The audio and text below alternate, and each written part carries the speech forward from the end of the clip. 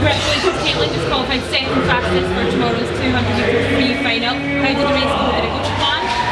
Yeah, I think so. I tried to like control it as much as I could.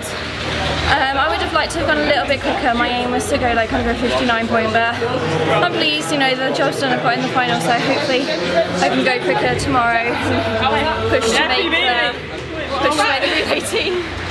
What do you think you need to do between now and the final?